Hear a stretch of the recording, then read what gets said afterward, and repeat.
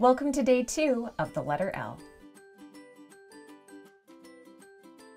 Today we're going to be looking at how you can determine which parts of a letter should overlap. And I find that the easiest way to do that is to grab a piece of ribbon and actually create the letter out of the ribbon. Now, of course, when you create your letter, you're going to end up with certain lines on top and other ones down below. I personally like to try to get a long extension of one single line, at least somewhere, which means this one, it's going on top right here, but then here it goes underneath.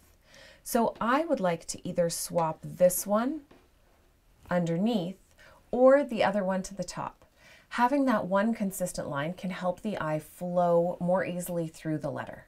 So let's use this long body downstroke as our consistent line and create a little bit of a shadow for these lines that would be going down underneath that main downstroke. The easiest way to do this is to take a color that is slightly darker and also keep your original color on hand.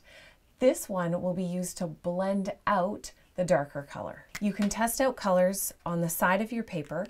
Make sure that there is enough difference that the shadow will be obvious. It's just like in black and white photography. You always want to have areas that are white and areas that are true black with all the shades of gray in between. If you don't use one that gives you that deep contrast of the true black, it's just going to look like another L. A richer color like this is definitely a better option. I like to have both of my pens uncapped, and I work with them in 1 or 2 hands, but they're always ready to go. The first thing that you want to do is put a dot of color right on the edge where that ribbon or portion of the letter would be going underneath the L. Then blend that out a little bit with that same color using light feathering strokes. Next, go back in with your lighter color and grab the end of that stroke and just continue to pull it up a little bit. This will pull some of the color gently up your L to make it look like a more natural shadow.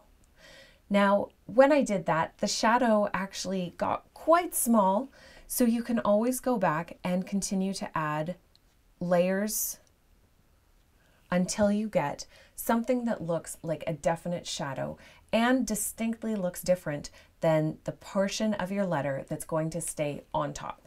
You can also turn your letter so that it's easy for you to get nice control and so that you won't be putting your hand on top of your felt pen and ending up with smudges all over the side of your hand, which, believe me, will end up back on your paper. And of course, it'll end up in the worst possible location.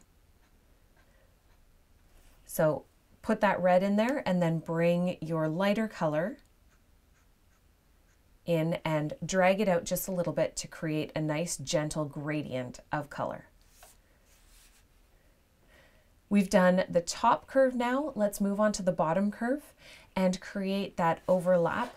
So again, we will be adding the shadow first closest to that downstroke very carefully, and then pulling it out and blending it with the lighter or original base color.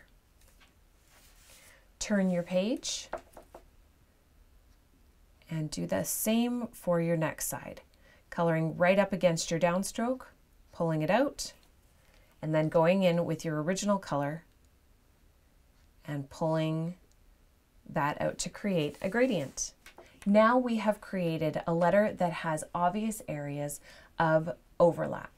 You can always go back with that same shadow color and deepen the shadows if you'd like to have more distinction. Or you can go in now with an even darker color and touch just beside those downstrokes. But make sure that you are being very careful because you don't want any of that to bleed over into your nice light backbone. The other option is to add the shadow within that downstroke. Again, you just want to be consistent about which one is going underneath and which one is going over top. When you have 2 areas like this, right in here, where you have to have it happen twice, maybe you want to consider flipping to the other side, or just make sure that your shadow areas don't go for too long so you still end up with a bit of that original color glow in the center of the body. Try using this technique on a letter or a word that means something special to you, because you do have to put a little bit of extra work into the letter, but it also makes it look extra special. Next day, we're going to add one more finishing touch that can really help to enhance the overall layering of your letter.